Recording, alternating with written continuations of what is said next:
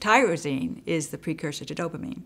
And tyrosine is also an aromatic amino acid. All right, talk about dopamine, because I know I've heard Parkinson's and dopamine move together. Yeah, so dopamine is absolutely the problem with Parkinson's. They're inferior, and I forget the name of this place in their brain that makes this dopamine product, and it's impaired, and there isn't enough dopamine being provided in the brain, so it's a dopamine deficiency problem.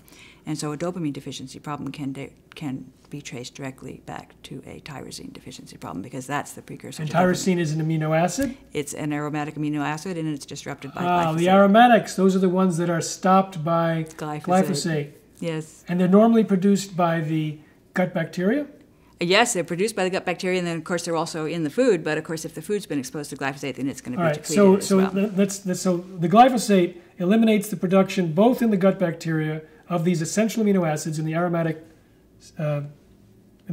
section, and then also in the food itself, it may be bound up and unavailable. All right. So the tyrosine relates to the dopamine. Okay, that's pretty simple. Any other things about? Yeah, well, in fact, there has been a study on earthworms actually that showed that given earthworms exposed to glyphosate produced a neurological disorder that resembled.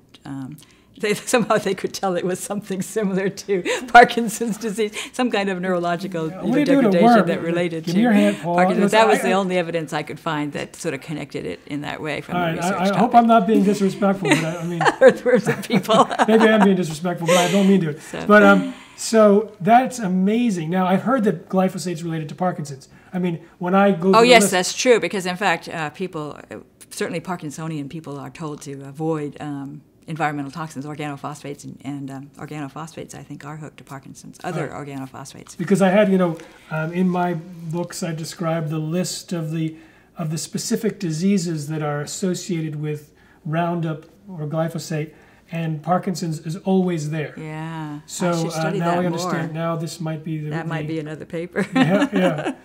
All right. So we'll be done with Parkinson's. Yep. Let's move on. All right. So Parkinson's people, get on organic.